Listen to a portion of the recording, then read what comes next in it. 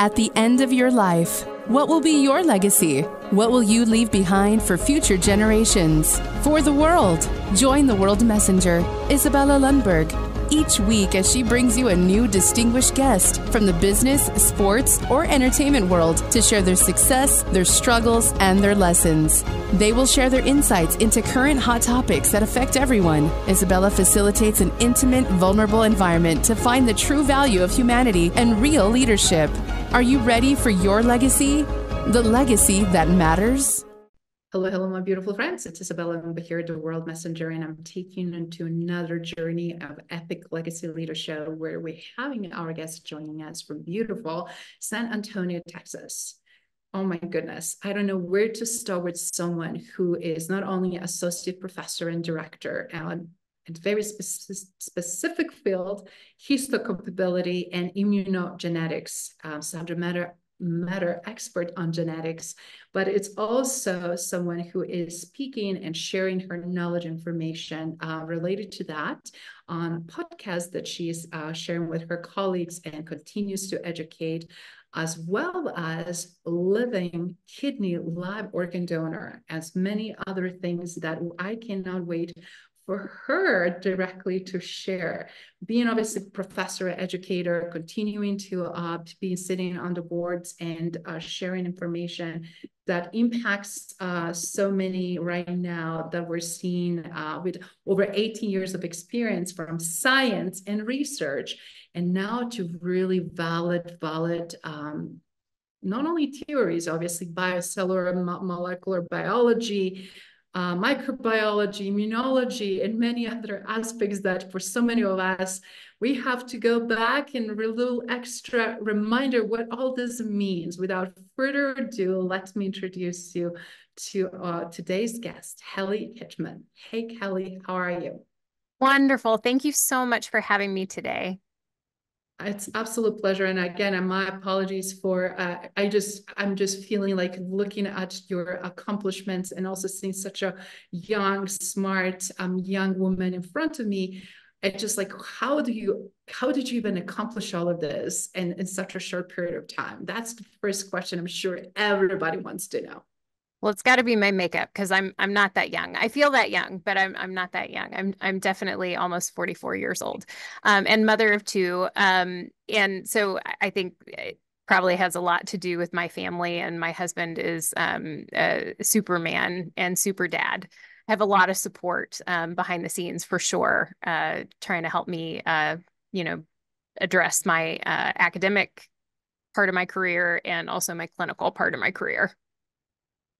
That is fantastic. And obviously, as a mom of two, that is also even bigger question. How do you manage to make that happen? Because obviously career of research and being professor and also being actively involved in such a niche field that requires ongoing learning, right? And research itself. How do you balance all of that? Very precariously. My daughter is 15, and so thank goodness she is super smart and independent. So she would probably tell you that she doesn't need me anymore anyway. But she's great. And again, my husband Adam is an outstanding human, a very patient and kind man. So he's a wonderful father, and I'm super lucky for that. And then we have our 7-year-old son Jackson. So we are a team effort. So we tag in and tag out as needed. Amazing. Thank you for sharing that. Because again, what it takes to be successful just in one field, a lot of times also takes in consideration what's happening in our personal life. But where do we start here?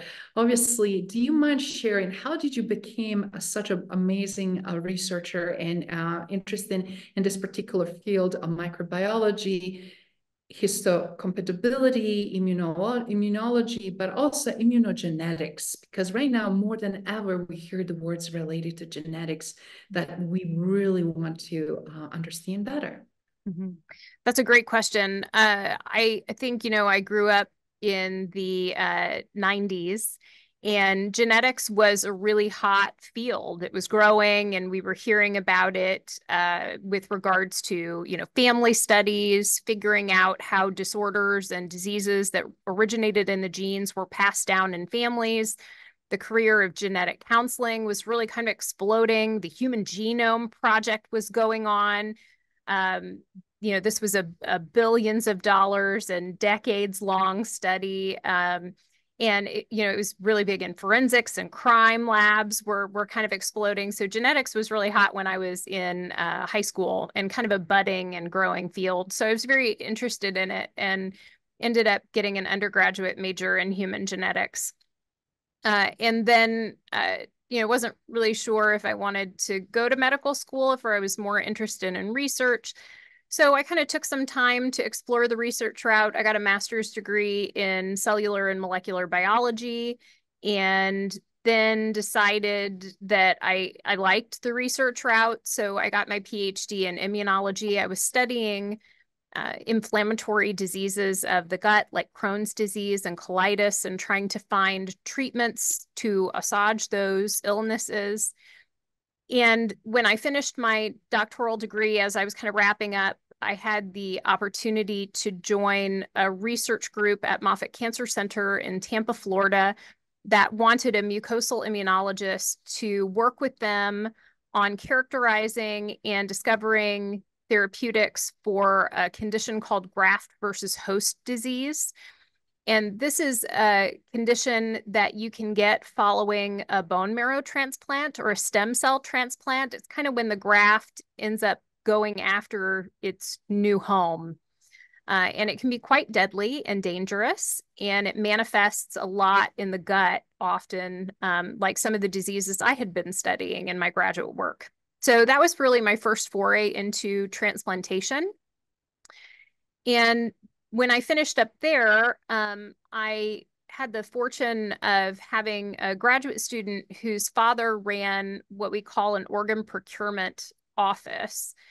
And these places are responsible third-party entities that allocate and take care of deceased donor organs in the United States. And they're all over the country, and there are usually several in each state. And so she said, your background is, you're just like these ladies down here in Tampa that direct this thing called an HLA lab.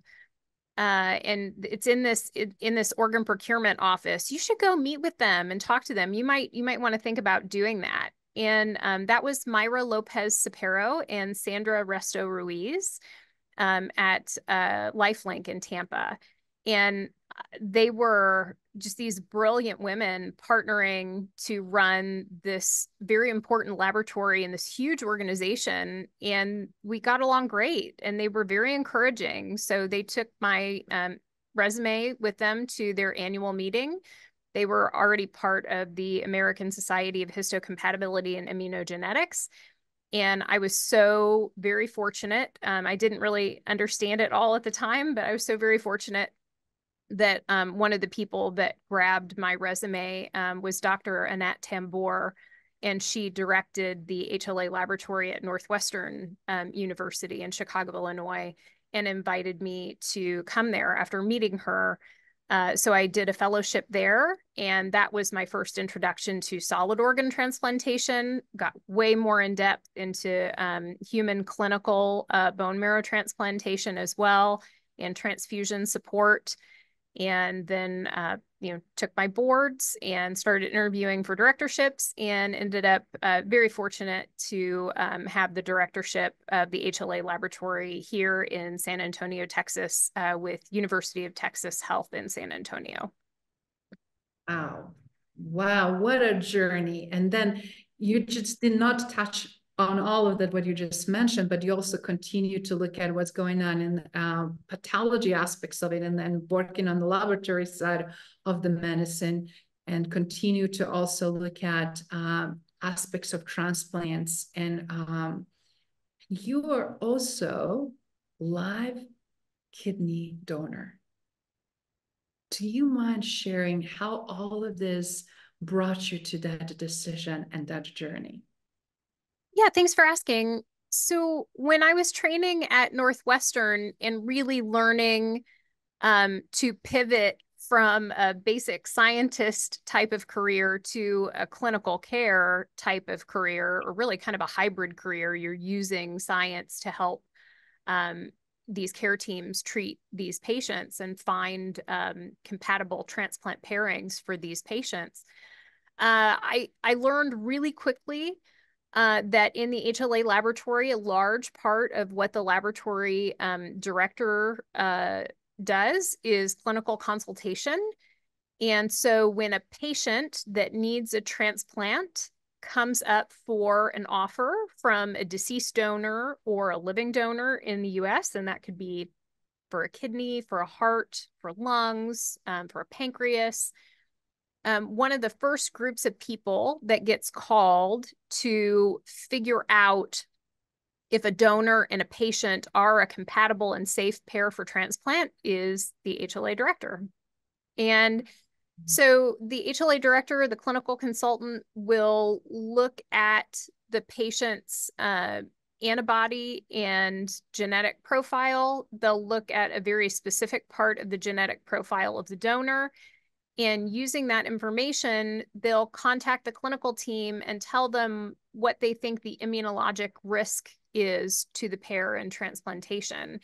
And sometimes that leads to, kind of complex recommendations. And sometimes it's really clear that the pair has a lot of or elevated clinical immunologic risk, and the pair wouldn't be best for transplant. So it really immediately made me very aware of how many people are on the list in this country. Right now, there are over 100,000 people on the wait list waiting for any given type of solid organ. And usually at any given time, more than 80% of that need is for a kidney. And the list in Illinois is large. The list down here in Texas is large. Our patients make up about 10% of the wait list just down here in Texas alone.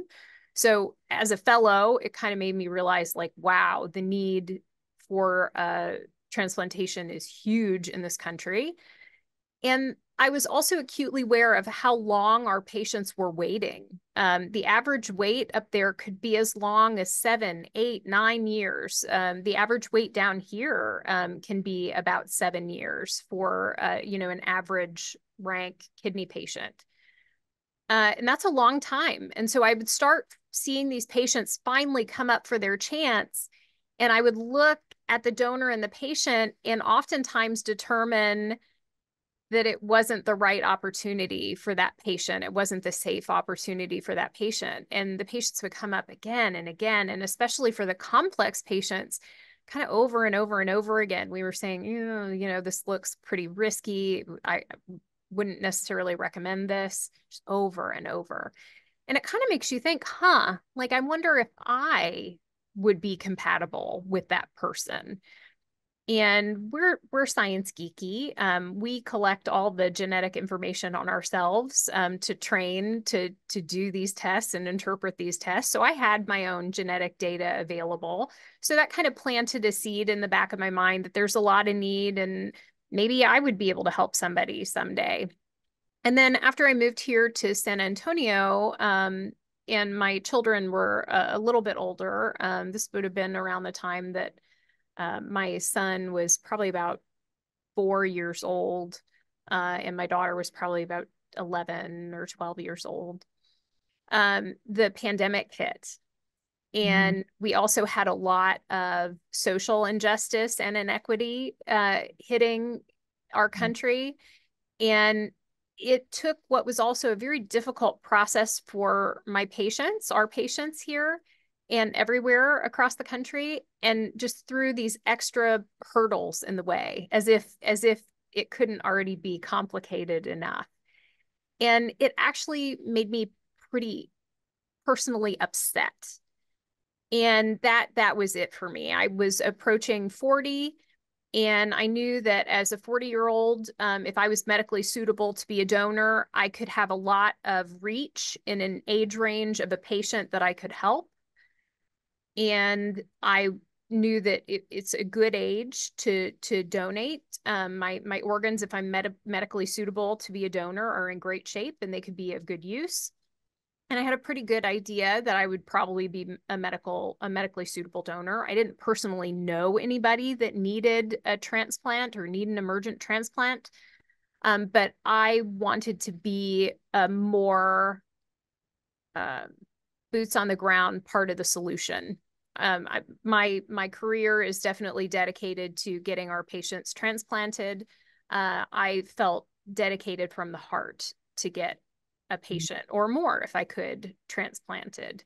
So I went to my team and just kind of quietly got worked up. They were able to protect my privacy as much as possible in that process. And just kind of went through the workup with a very specific goal. There is also a lot of disparity on the wait list for certain communities. In South Central Texas, a large majority of our list and our patients here at UT San Antonio are Hispanic. And they experience a lot of disparity on the national wait list. They are not transplanted off the wait list in the amount that they come onto the wait list. And that can be true for other communities as well. It's definitely documented in Black communities. Yes. But my population of patients is largely Hispanic. So I wanted my kidney to stay in the community. A lot of people do some of the national sharing programs, which is fantastic. But I wanted my kidney here in San Antonio, and I wanted it, if possible, to go to a Hispanic patient and a Hispanic parent at that. I don't know if any of your listeners have felt this way, but it's very hard to be a full-time working individual, even a healthy one, and keep up with children. It's hard to be a parent. I absolutely could not imagine trying to be the parent that I want to be on dialysis. Because I've never been on dialysis, but watching what our patients go through, life on dialysis is not life.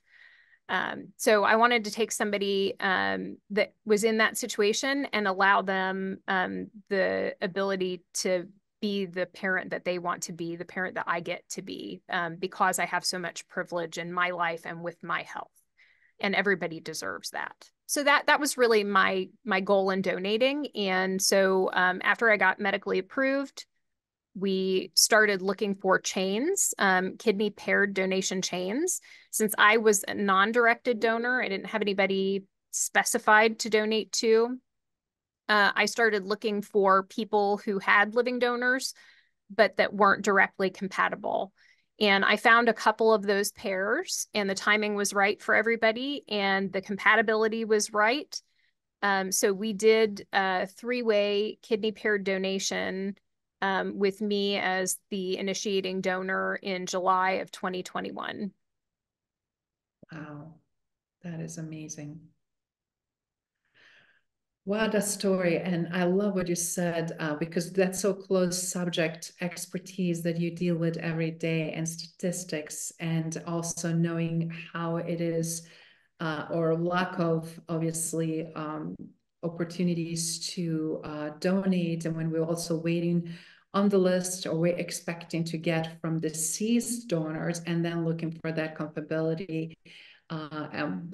Obviously, it's not part of solution. And one of our biggest goals, as we're talking in this episode of Legacy Leaders Show, is to really emphasize what can we do to make a difference. And I just want to say, first of all, kudos you for your leadership and walking the talk, and also making yourself available and changing someone's life for better.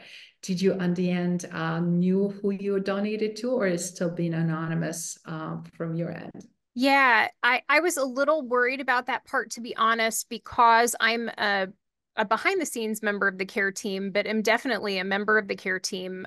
We in HLA laboratories all over the country contact the patient and the patient samples and data from before they're listed to the time through when they're listed, when they get their offer, and forever after, once they get their transplant. We track them for life to help the clinical team keep up with their graft health.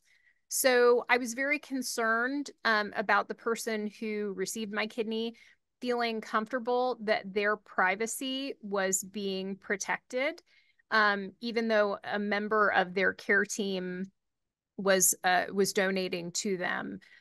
So our legal team drafted some paperwork so that everybody was aware that a member of the care team, and of course, living donation in kidney pair donation does have to be anonymous. So they didn't know who I was, and I really didn't know any more about them other than their genetic and relevant immunologic data and very basic stats, their age, and their health status. So I did not know my recipient more than that, and my recipient didn't know anything at all about me. But everybody was in agreement, and we moved forward, and I was very fortunate to get to meet my recipient about a year later, and that has been the greatest joy. I know not everybody gets to meet their recipients, and sometimes not everybody in these situations wants to meet, and that's okay.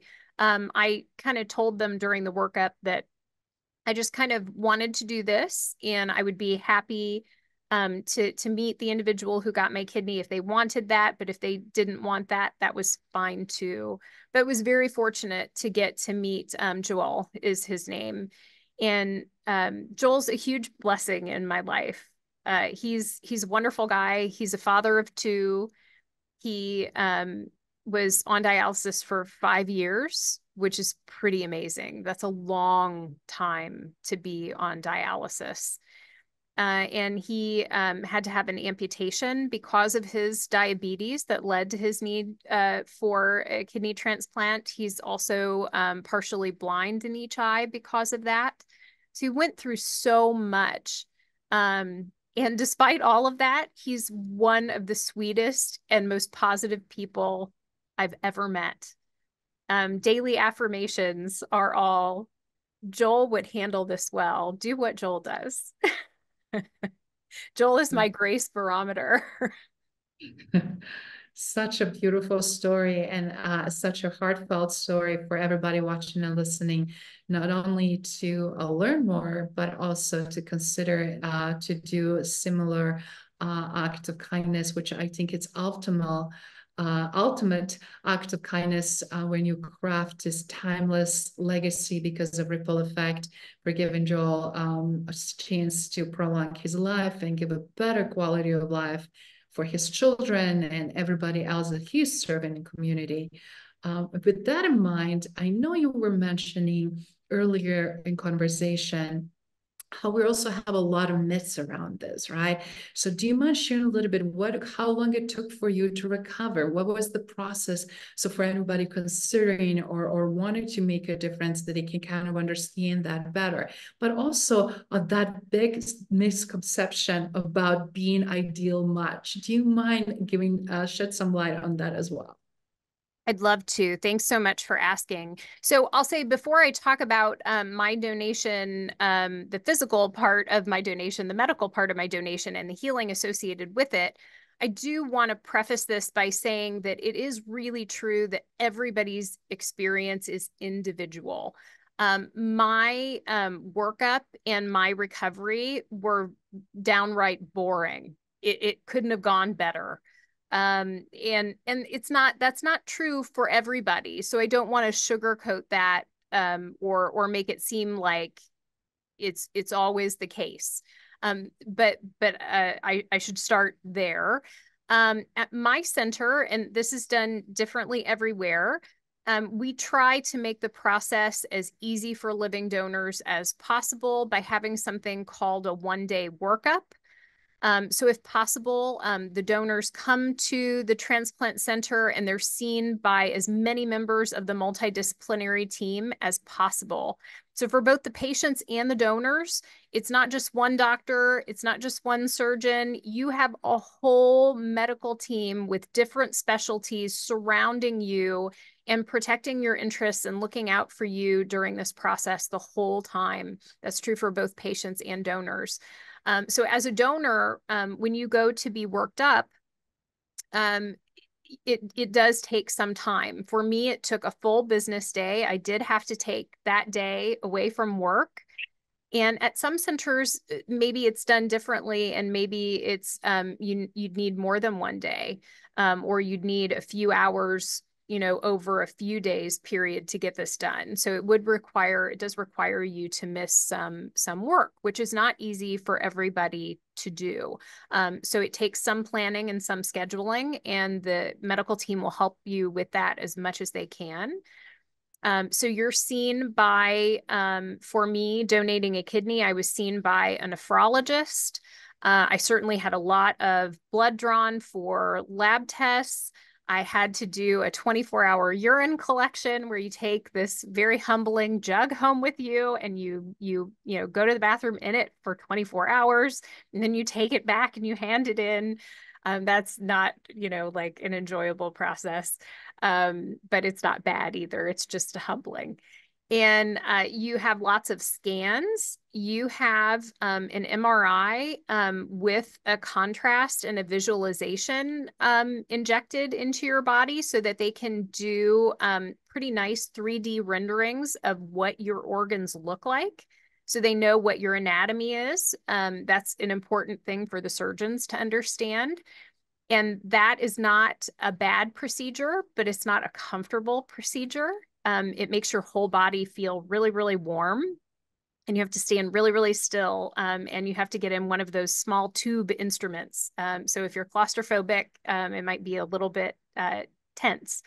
But it's not a long test. You have to have x-rays. You even meet with a sociologist, a psychologist, to make sure that you are coming forward for the right reasons and of your own volition. The medical teams have every interest in making sure that donors are not being coerced or made to feel by anybody like they have to do this. And you're told over and over and over again that if at any point during the process you're uncomfortable or you don't want to proceed forward, even if you're being wheeled back to the OR, it is your right to say, I don't want to do this, and it stops. So there's a lot of support and a lot of comfort given to donors in that way. You also meet with an LDA, a living donor advocate. So there is somebody on the clinical team appointed to be an advocate for you and your interests. So they'll talk to you and make sure they understand your motivation for donating and what your interests are. So after all of that, all of the results from those meetings go to a multidisciplinary discussion where they look at all the data that was collected and they determine if they need more data. Sometimes some of the test results come back with some maybe concerns. They want to make sure the donors are safe, so you might need to have more data collected. Or if everything looks like they can make a determination, at that point, they can say that you're medically suitable to be a donor, or they might say that they found some contraindication to you being a donor. So I was approved to donate after that. And then we started looking for people that I could donate to. And I think this is important to know that that is not always a super fast process, especially if you're non-directed. I think donors have goals. I certainly had goals. I wanted to try, if possible, to donate to a Hispanic parent, and I wanted to try to get as many people transplanted as I could. So the team will help you with that, with those goals as much as possible, but finding those people and making sure everybody's compatible and that the timing is right, it doesn't happen overnight.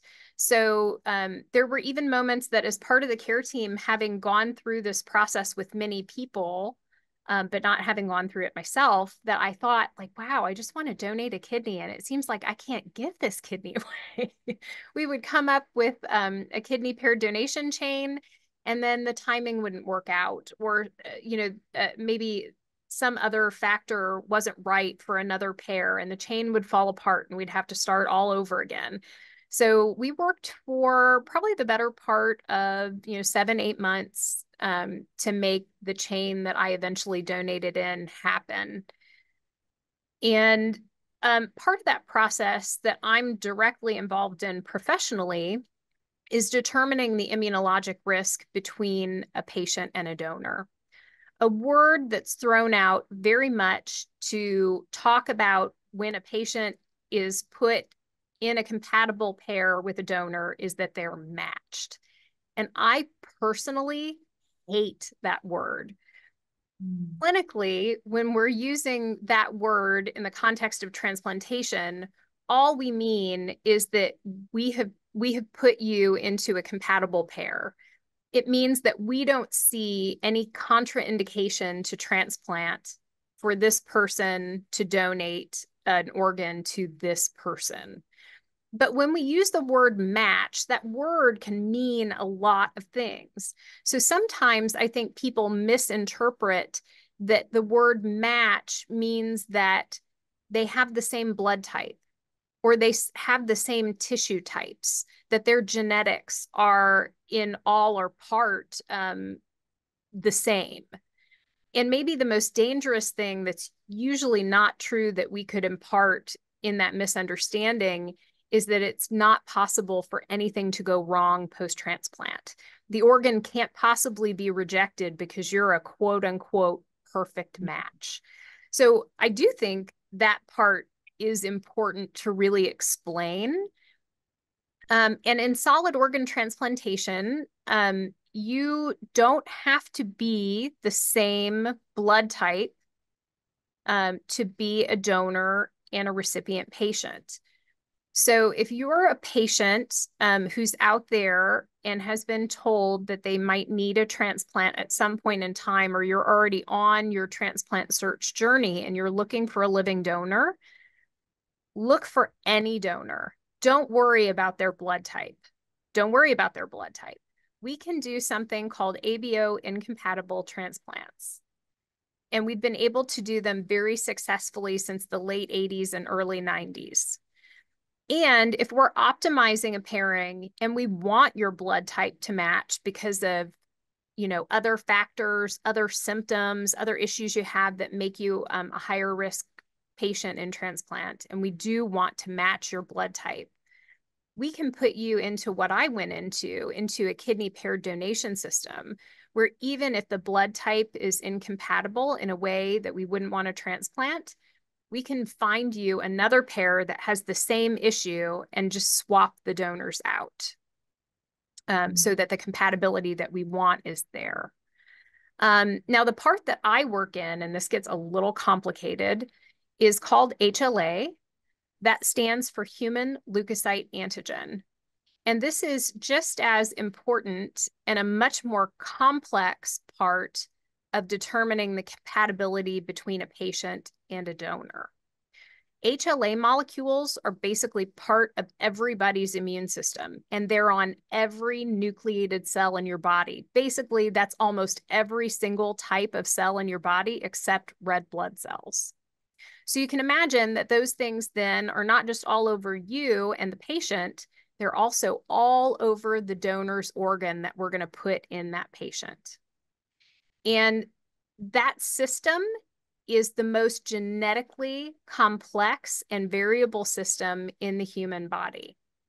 So we have determined over many years what about 14 different types of HLA molecules might impact whether or not a graft is accepted and retained or rejected. So we type patients that are awaiting transplantation for those HLA markers, up to 14 of them, and the same in donors. And there's a great shortage of donors in this country, both deceased and those willing to be living donors. That is a huge part of the Drive for Five Network's mission, is to help kind of combat that critical organ shortage. And it's the goal of many other advocacy groups. It's a personal goal of mine as well, which is why I donated. And so I think to combat that, people need to understand that we're looking at these very complex arrays of genetic markers. And because there's such a donor shortage, there's no way for most people we're going to truly be able to find them what we would call an HLA identical match. That a true HLA identical match would mean that you have the exact same 14 genetic markers that somebody else has. And your best chance of really finding that is 25% of siblings are that. But outside of that, it would be really, really rare. So most people that get a solid organ transplantation are not a quote unquote identical match. The vast majority are not. And we deal with those mismatches by giving patients immunosuppression so that their immune systems won't see the difference between the patient and the donor and go after it. We use the immunosuppression to calm down the immune system and try to, for lack of a better term, have the patient's body be tolerant to the presence of that foreign thing in it. So I used a lot of terms there. So I hope I didn't confuse the situation anymore. But I just want to make it clear that the word match has a lot of meanings, and very often I think it doesn't mean what people think it does. Most people are not a tissue or even often a blood type match, and that's okay. That's not always a direct contraindication to transplant. The whole team, including people in the clinical labs like myself, are looking out for the complexity of the genetics and the immune reactivities of the patients in relation to these donors, and trying to find what I think more accurately is called compatible pairs, transplant compatible pairs. So after that's determined, you go to transplant. For me, the healing was very easy. I think having had 2 children, I found giving birth to 2 children to be much more challenging and uncomfortable than donating a kidney. Within 4 days of the kidney donation surgery, I didn't need any pain medication. Within a week of the donation surgery, I could walk 4 miles by myself. I'm an avid weightlifter. I was not allowed to lift weights to protect those incisions and let them heal properly for a couple of months. I waited that time and took my time and was able to get back to weightlifting, a few months after the surgery with no problem. And I think the experience of a lot of donors, maybe even most donors, is very similar to mine. But there are certainly people who have experienced complications post-living donation. But the vast majority of cases go very well with no adverse events. And there are lots of publications out there showing that living donation is no significant risk to the life or longevity or lifestyle of the donor. Wow, I'm so glad, first of all, that you explained this, and it's so fascinating to see how histocompatibility and immunogenetics evolved through science, through research, and obviously practical application that now are making things easier from both recipients and also organ donor giver. But one thing I wanted to ask you, obviously, you've seen a lot that happen. What is something that you're super excited that is going on right now in immunogenetics that as a new innovative solutions that are being offered that are changing dramatically the field? Yeah, this is a fantastic question. So I think immunology is a comparatively young science. And so histocompatibility and immunogenetics is an even younger science within that grouping of immunology and genetics. So it's a very young clinical science. And because it's young and because we have a lot of bright minds in our field, there are folks out there that are just innovating new technologies that we can apply for the benefit of our patients at such a rapid rate that it's almost hard to keep up with. The literature is growing so fast that it's definitely almost hard to keep up with. I'll give you an example. When we characterize the genetics of the patients and the donors for transplantation, there are lots of different tests that we can do to accomplish that. And the way that really has evolved that is very interesting and perhaps broadly applicable within the last decade has been something called next generation sequencing. So to break this down in a more simple way that a lot of people might be able to feel like they've had some connection with. Remember how I was talking about early when I was getting interested in science, the Human Genome Project was going on, and that project took billions of dollars and decades worth of work to sequence one human. So these new sequencing techniques that we can do take a day, and they don't cost billions of dollars. We're doing them right here in my laboratory now for every single solid organ transplant patient and donor that comes through our center.